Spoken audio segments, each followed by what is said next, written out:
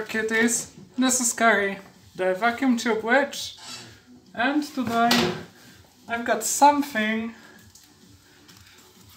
that looks like a vinyl record, but I don't really know which one exactly it is, so we're gonna have a little unboxing video. Got it here.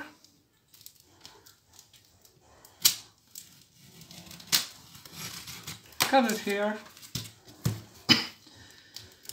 and cut it here, open it, and what do we have here? The moment of surprise, because I genuinely don't know what it is, and this is Hunky Dory by David Bowie. The original from RCA. I guess it's been used and played for a number of times. But that's the thing I like about the vintage records, that they have that certain thing named usage, and that's a portmanteau of beauty and usage, and also the sound engineering back then was a lot different. Everything was going on analog equipment. It's pretty scratched here. But I think that I will give it a listen. So back then everything was running full analog, no digital, and that's also another thing before the so-called loudness wars became a thing. The sound engineers just made those records sound good, and they knew that that those records would be played on hi-fi equipment, so they were aiming for making it sound good on hi-fi equipment. And now they're trying to make every track, every CD, every file sound decent on any equipment, and that means that it will sound good on nothing. And unfortunately those remastered albums, they don't really sound that great compared to the old thing, especially if you play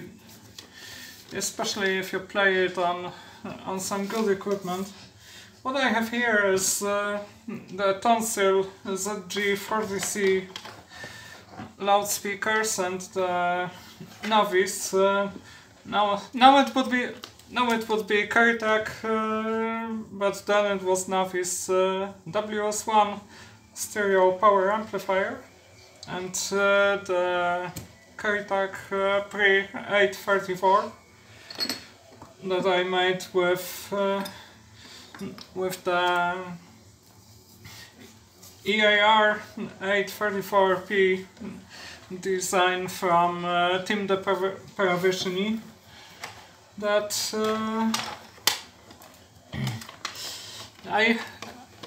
I make a lot of tube equipment, and that's a lot of fun for me, and I'm gonna do it professionally. Like, this is an amplifier that I'm rebuilding for a customer, but I'll show it to you later.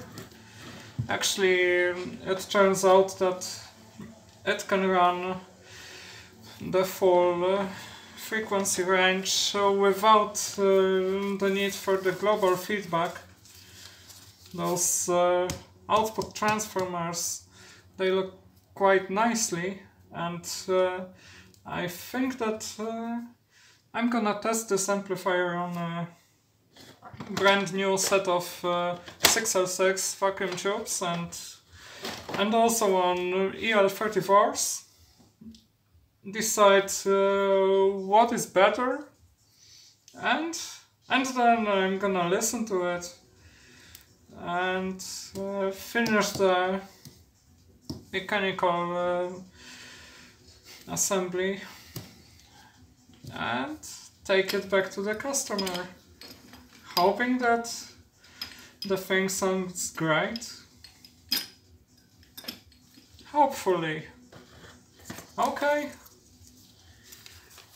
So now I'm just signing off, and I'm gonna go and give the old David a spin.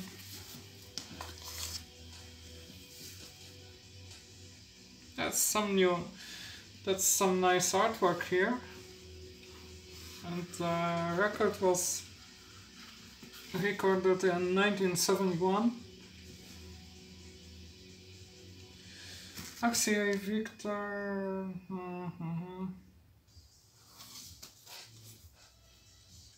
LSR 4628, I guess.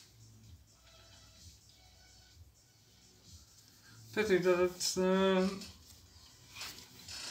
the envelope is in a pretty bad shape. Oh, and there's also an insert here with the lyrics. Normally you could find the lyrics on